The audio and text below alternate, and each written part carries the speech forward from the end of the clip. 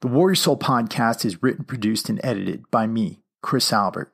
Our mission is to provide tools, tactics, strategies, and ideas to U.S. military veterans and anybody else willing to listen to help them to navigate toward living their absolute best lives. If you find these episodes helpful, please share them out with somebody that you know of that can use them. And if you really like the podcast, please also head over to iTunes and write us a written rating and a review.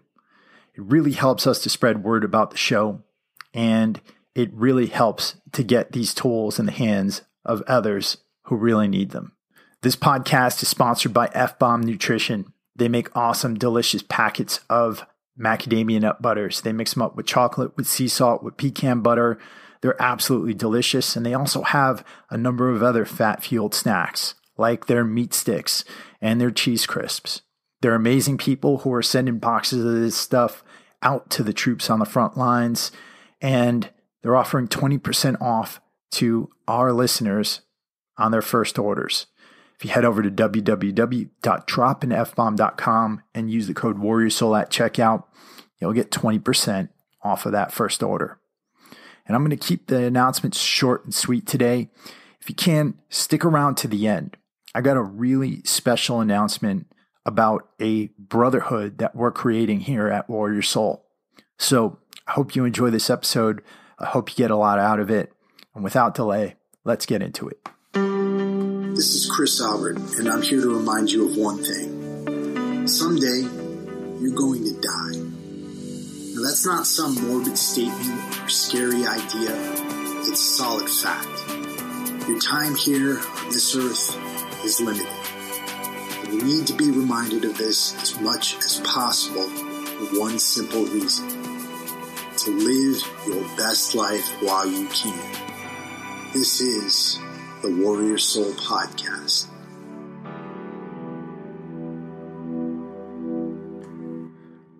All right, what's going on, guys? I've finally gotten my voice back somewhat. It's still a little bit weak, but I think I'm much better than I was the other day when I recorded that other podcast.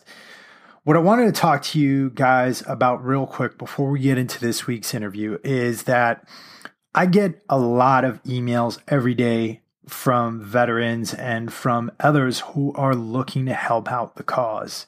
And I have to tell you that I appreciate them. And yes, I still want you to write me. But here's the big thing I need you guys to understand. I get emails almost every week from 501c3s and organizations that want to be on the show. And I am, in one case, I'm so flattered and I'm so thankful that people actually want to be on this show. I think it's amazing. On the other hand, I'm also only one person. I don't make $1 million running this show. I don't have unlimited amounts of time to produce the show. And so I've gotten to the point now where I really have to make decisions about who I'm going to bring onto the show and who I'm not going to bring onto the show. Now, the reason why I mentioned the 501c3s especially is because what's happened, at least over the last 10 years, is there's been a 501c3 boom, meaning there are literally thousands of 501c3s that are out there across the country devoted to helping veterans. A lot of them do really, really good jobs. There's, of course, some bigger organizations that we know about that don't necessarily do great jobs, where the executives are taking, 6 or 7 figure salaries, and very little of the money that they actually take in actually ever gets to veterans. But a lot of these smaller organizations are run by very hardworking veterans who really want to make an impact. And I appreciate what you guys are doing. The big problem is this: because we've got so many small organizations trying to work for veterans, what tends to happen is that they don't communicate with each other. They don't help each other out. They don't share wisdom. And in many cases, a lot of these organizations are operating in a small geographic area. Very much like me, I'm a small business owner. These are small businesses that don't necessarily have a huge reach, and they're limited in capability. And the big mistake that a lot of these new veteran charity organizers make is that they think that once they start this organization, that everybody's going to want to help out, right? All of us want to help out veterans. Everybody is going to want to contribute to the cause. And I hate to say this, but that's just not the case. That's just not how things work. The truth is this: if you are a smaller veterans charity organization, in a lot of ways, the bigger organizations have stolen your thunder, right? So the big names, the ones that are getting the commercials out there, the ones that are sponsoring sports teams, the ones that are going all over the place, a lot of people are sending their donations to them. Now, what that means is that when you come around, and a lot of you, like I said, are still doing really amazing work, what's happening is that people have already positioned these other organizations in their minds. I'm not saying that this is in reality, but in their minds as being more important and something that they need to give their money to first. So you're running into a lot of issues here because you're kind of later on the ball field, for lack of a better term.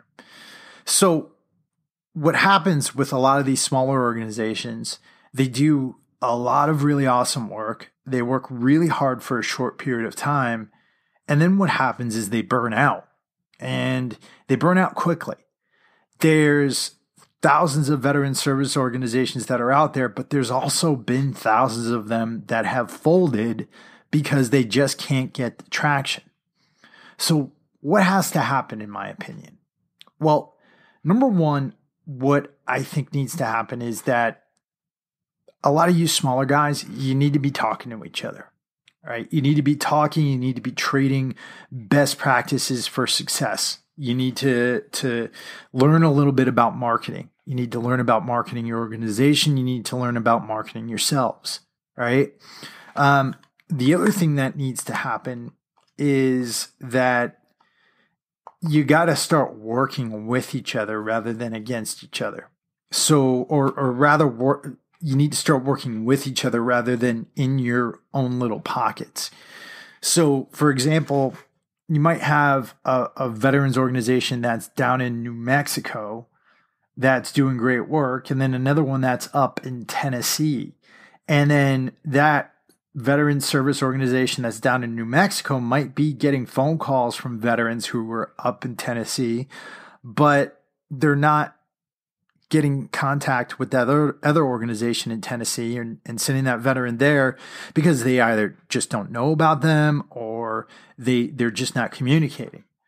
So my belief is this: the only way that we're going to be able to have a greater impact here is not only by taking things upon ourselves, but also by working together.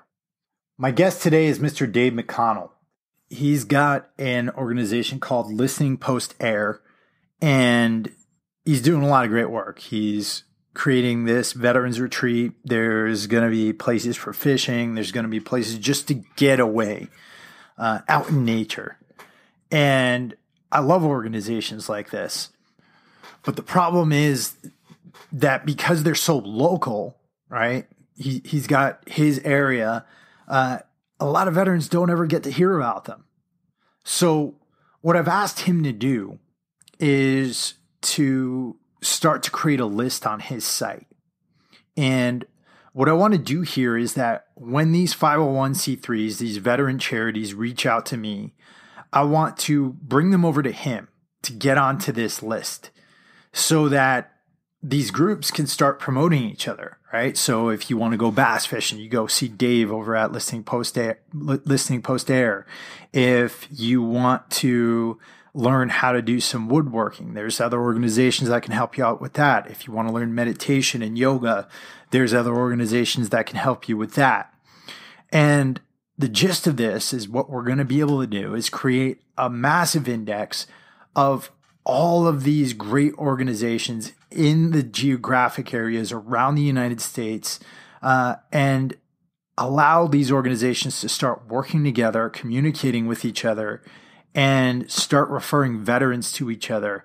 Because I think, again, this is the only way we're going to move forward, right? Right now, we're so divided.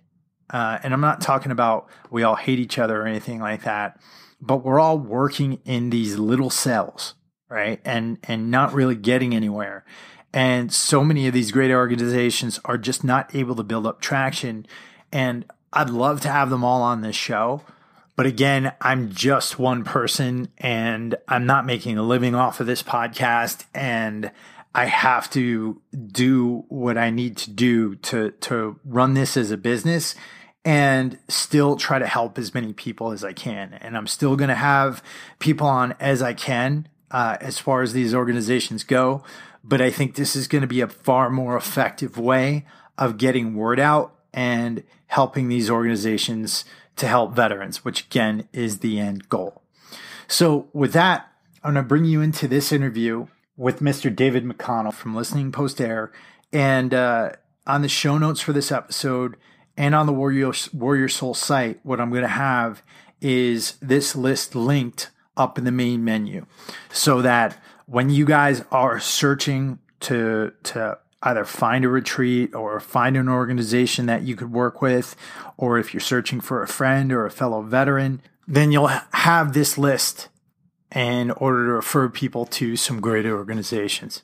So let's get into the interview. Hey, Dave, man, welcome to the show. Hey, thank you, Chris. Glad to be here. You're from Listening Post Ayr. Tell us a little bit about your organization. Listening Post Ayr was created to help veterans who are struggling basically with everything. We're offering the standard peer support, benefit identification and application, and resource identification that's out there.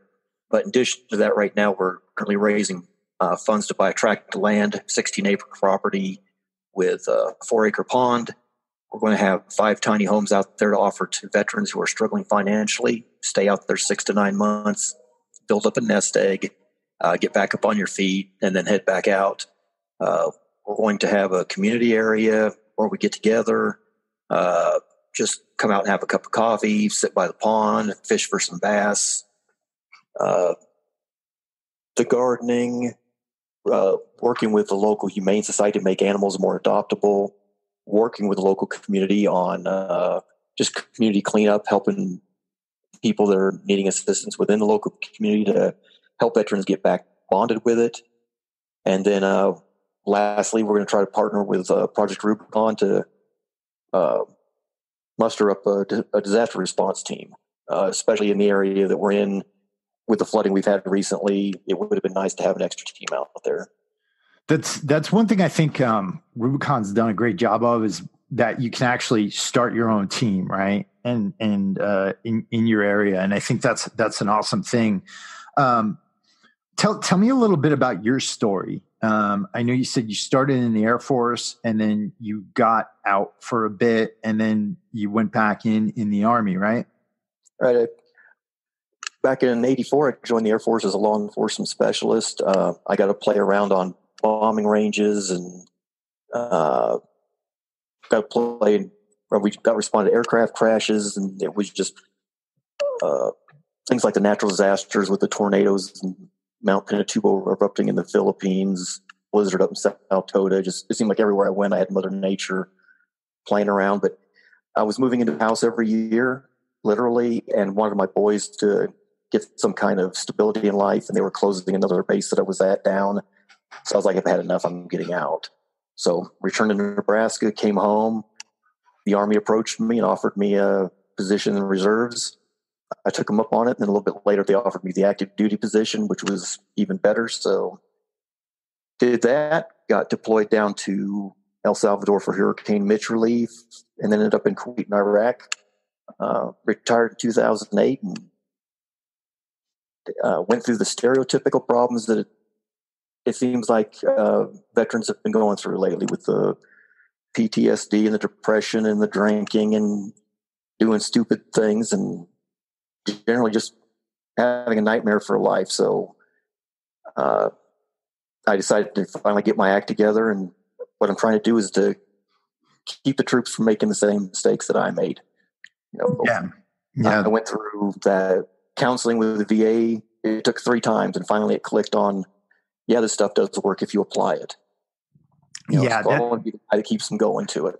That's huge, man. And it's a big reason why the show exists is because, I made a lot of mistakes in my life too. And I don't want people to repeat those. So when did it hit you that you had to create the LP? Well, I tried working in the civilian world, and I found be honest with you, I don't fit in. It's not my cup of tea. What I consider to be teamwork in a team is completely different than what the civilian world defines it as. And it was really, I guess you call it offensive to me that we didn't work together in the civilian world. It was a catchphrase. And then I figured I'd go ahead and take advantage of my GI Bill, went back to college and got my social work degree, and sat there and tried to figure out what I was going to be when I grew up, and ran across Sebastian Junger's documentary, The Last Patrol, and that kind of kicked things off on how guys need to be taken care of. We had a bunch of brothers and sisters out there that are struggling, and it started giving me ideas of what I could do to help. Awesome. And then, so you just started putting that into action, and you're working to create this facility now. So we were talking a little bit about the landscape out there with 501c3s prior to the show. And one of the things I've been kind of frustrated about is that, I talk to a lot of these organizations, a lot of them call us up, and the thing is, what I notice is that a lot of these organizations don't talk to each other. And, there's a couple of facilities that I know of out there and things like that. And I mentioned to you that a lot of them aren't working together as teams. What's your take on this? What's your take on, that idea that more of these organizations need to start working together rather than against each other? No, we're veteran nonprofits. We were created for one thing, and that was to help each other, help other veterans. So if we're losing sight of the mission and we're putting our own personal beliefs and nonprofits ahead of something else just out of some kind of selfish, narcissistic idea, it's time to regroup and evaluate what you're doing this for. I can get very upset very fast when we end up falling into that trap of drama and everything else, where we have a mission, let's do it. It doesn't matter who's doing it, just let's get it done. Yeah, I absolutely agree with you on this. And one of the things that I really want to do, and one of the reasons why I wanted to bring you on to the show, is because I know there's so many people out there who want to create these types of organizations, who want to help. And, the thing is this, I think that regardless of what you're doing, you always need to look at the bigger picture, right? Because I've said this before, I'll say it again. The veteran population in this country is the sleeping giant. We can have a massive impact on things if we want to, right? But we all have to wake up first. And I think that the waking up is a huge thing that we have to do in the 501c3 community, because we got to start working together rather than at cross purposes. So one of the things I want to do here, Dave, is I want to, and I mentioned this to you before we hit record, is that I know there's all these different organizations out there. What I want to do is I want to start to get all you guys talking, like all of you guys actually communicating with each other. So, and I'll say this out there right now. If you run an organization like this, I want you to reach out to me. And then what I'm going to do is I'm going to put you in touch with people like Dave and other groups. And what I want is for us to somehow create a network, where if Dave's got somebody who came to him who's out in South Carolina, Dave's out in Nebraska, right? So it'd be hard to get Correct. that veteran out to Nebraska. But if there's a facility out there in North Carolina or Virginia that could help that veteran, then I want Dave to be able to reach out to that facility and for you guys to be able to cooperate so that you can actually get help for that veteran, right? Oh, exactly. And then you got to take into consideration that we're also resources for each other. Because if my nonprofit starts struggling with something and we can't figure it out, it's just the same thing. You reach out and say, guys, I need some backup here. And somebody's going to come up and say, this is how we got through it. And you get over those bumps. Exactly. It's that's the whole thing of getting together, of belonging and being part of a team again. And that's what we need it needs to be fostered. Exactly. And so that invitation is reach out. Let me know who you are. Like, give me a good idea of who you are, what your organization does. Send along your 501c3 paperwork. And then what I'll do is I'll connect you with these guys. And the goal, I think, is going to be to create a kind of database, right? A communications network between organizations like yours and other organizations that are doing great work around the country. And Dave's a resource. He was in the military for a long time. He's been doing this work for a while, and he knows what works and what doesn't. And I'm sure there's a lot of you out there who know what works and what doesn't as well. And so this invitation is to all of you organizations out there. I'll put the contact information up on the show notes for this episode. And then what I want to do is I want to create a database or a platform for you guys to be able to work together, because like I said, there's a lot of you out there doing a lot of great work, but in order to accomplish anything in life, we need each other. We need people, right? Right, Dave? Oh, exactly. And off our website, we can start a directory of state by state, which is you let me know what you've got going on in your area, where you're at, what you do, and I can put it up on our website as, if you're not around me in the Nebraska area where I can't help, this is who you can go to. And, of course, you can always call me, but offering up the website's just another thing to help each other out. Absolutely. And that's the thing. And the more communication we can get between these organizations, whether that's creating this directory, whether you guys starting to form up and having your own meetings amongst each other and things like that, I think the more good work that's going to be done, because we've been talking about these problems for a long time. I mean, I think it's a decade and a half now that we've been really talking about veteran suicide, veteran homelessness, and all these issues. And so, the big thing I'm saying to everybody out there is this: let's actually start to form up and start to figure out solutions, right? Because together we can create solutions.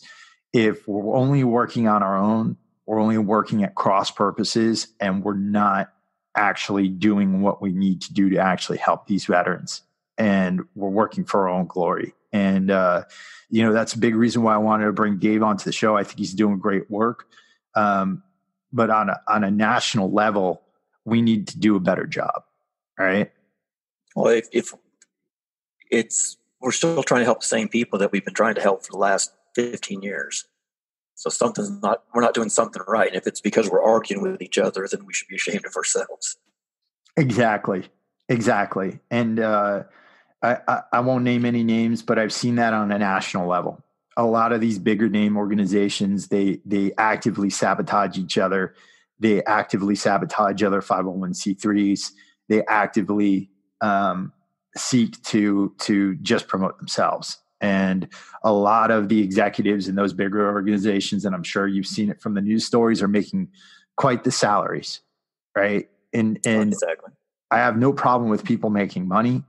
I think that it's a huge thing. But if you're a charity organization and you're not doing the work you should be doing, then I have a huge problem with that. And so what I want to do is I want to get a lot of these organizations that are doing great work to start talking with each other and start helping to facilitate. And I think that together we're going to do a much better job than apart from each other. Oh yeah, there's a lot of information we can share with each other, and a lot to learn off of each other, and we can make things a lot easier. That's for sure. Absolutely. So Dave, where can people come to learn a little bit more about the Listening Post and about yourself? We've got our website, which is www.lpayr.org.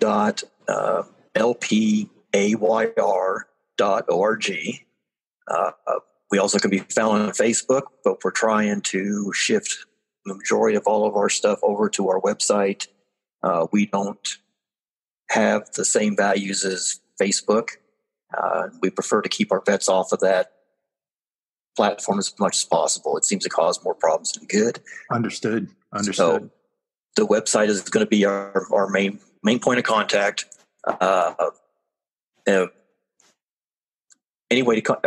All the information for contacting us is on the website, and we are available literally 24/7, 365. I'm retired military, and this is what I do now. So I have zero problems of getting phone calls at weird hours of the night. Nice. One thing you might want to look into as alternatives to Facebook, there's a lot of encrypted networks you could use, ranging from Telegram to Voxer to even Slack. I mean, if you set up a Slack channel where you guys can chat amongst each other and things like that without going into Facebook or anything, I think it's a better alternative if you're worried about some of the security things going on over there. I think this is a perfect example of I had no idea about some of the stuff you're talking about. So we definitely need to get networked and start sharing stuff, because that's what we need, is an area where veterans can go out and be veterans and say what's on their mind without worrying about it coming back to bite them in the ass. Yeah, exactly. And that's a huge factor. I mean, like, nobody wants to feel like Big Brother is looking over their shoulders, and there's a lot of technology out there that can help you get around that. So, and like I said, we can all help each other with these small things, these small ideas, to help improve these organizations. So, because the last thing you want out there is something that you said in an Ativan fueled stupidity. Exactly. to show up 3 years later. Exactly. So, all right, Dave. Well, again, I want to thank you for coming on today. I want to thank you for allowing me to rant a little bit about what I think what needs to happen in the community. And I want to thank you for the work you're doing. I appreciate you having me on, Chris. And literally, if veterans aren't taking care of each other, then nobody's going to be taking care of us. So 100%. Now, you guys, like I said, if you run one of these organizations, let us know. We'll get some contact information up in the show notes, and we'll start to try to coordinate this, and get out there and live your best lives while you can. What's going on, gents? This is Chris again, and I wanted to come on here to gauge your interest on something.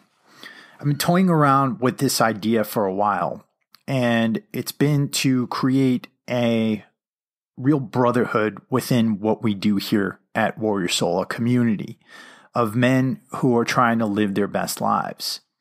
And the concept is called this: the Warriors Obituary Society. Its purpose is to empower its members to live epic lives worthy of an epic obituary. And the way it's going to work is this: we've created an 8-week development program. That development program is going to take you through a process of getting your body in order, your mind in order, your personal finances in order, your relationships in order.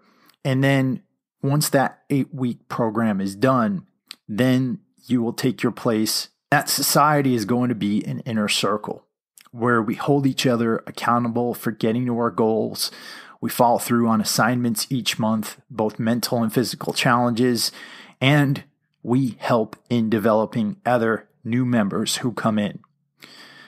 What I want to do right now is to put this out as a pilot program.